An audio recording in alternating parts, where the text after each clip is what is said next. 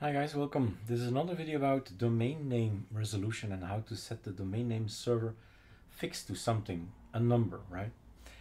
This is actually an addendum to the video I made just earlier, 3629, so 3629, how to permanently change the DNS name server.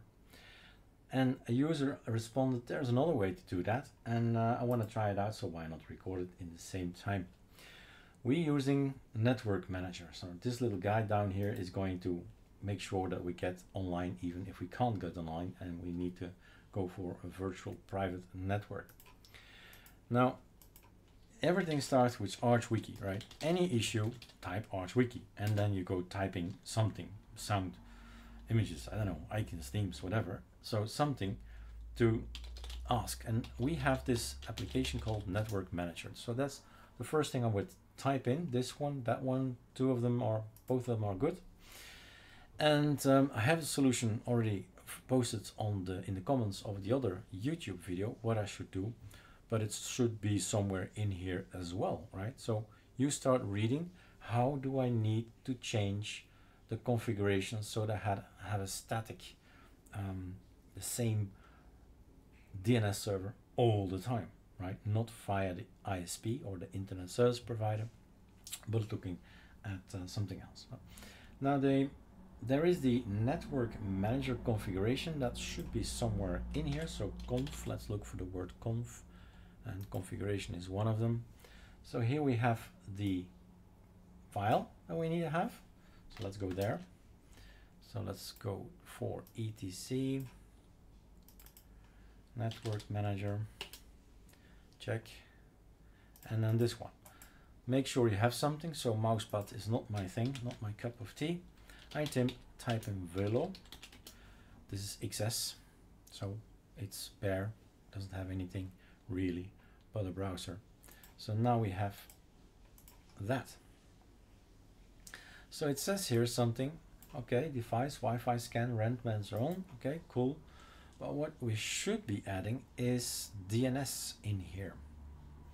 Where do we find the name? So let's find, so knowing the solution helps in finding, of course, what you need, and global DNS, that's what we need. Here we are. So set them custom global DNS servers. That's exactly what we want. And this is the line, and for example, go get the for example, right? Control C, go in there, say some spaces, that one. Now, what we want is probably gonna be just the one. So it's always experimenting, but I would say it's gonna be this as number one, the only server around there, or you may want to add more stuff, and then you add with a comma 0.0.1, I don't know, something else, right? Some other number that you like to have. So the comma is there, 0.0.1.0, well, a number. So you go and find the DNS, free DNS name servers, Google it and choose the number. Let's see if that works. So the thing is, right, we have this, I'm gonna try it like this, just the one, and save, Control S, of course. What is gonna happen, or hopefully is gonna happen, is the same file you saw in the other video, resolve.conf, right, is generated by network. Since I've told him to the network manager that the global DNS domain is that, let's see what's going to happen. Now, I do think there might be a typo. I don't know what this thing is, what it does. Exactly what it really does. So it is often, well, keep on Googling, or in my case, I'll just try, right? I'll just try. So this one is actually supposed to look like that, I think. So if I look at this, it's a 1, and then with the comma, this is the local host. So this is an IP address. Whatever this is might be IP version 6, I don't know. Doesn't matter. Let's keep that in, and then say, okay, let's go to 1111. Okay, go, right?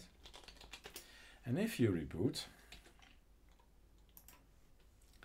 let's see what we get. And yes, we're on CFS, so riserfs, CFS, F2FS, BetaFS, X4, we test them all in virtual machine anyway. So let's have a look. What is now the content of our etc resolve.conf? That is the big question. I do super shift D, I get my i3 up there, and then the sublime text, and you will get it immediately. Resolve.conf changed, right? So now we know if we are typing this, we get line 1, and that's line 2. Okay, now we know. And then Firefox web browser, do we have internet? Can he find where the website of Eric Dubois is? So he's gonna ask to 111, can you know, can you tell me? Okay, now we can tell me, then you go to the IP address and there you go. So yeah, the name service is fine, right? Everything is working great. And that's another solution to making sure, to ensure that you have a fixed name server. And whatever you choose, well, choose a different number. All right, cheers.